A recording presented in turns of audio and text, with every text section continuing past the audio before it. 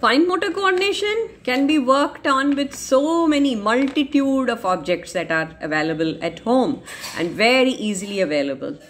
And when we work on that, like I have said in my previous videos, it definitely eases the difficulty that the children face with their handwritings. So if you have jump clips like this at home, you can ask your children to put it around a piece of paper or a cardboard or a flat plate, anything like this. That will work on their fine motor coordination.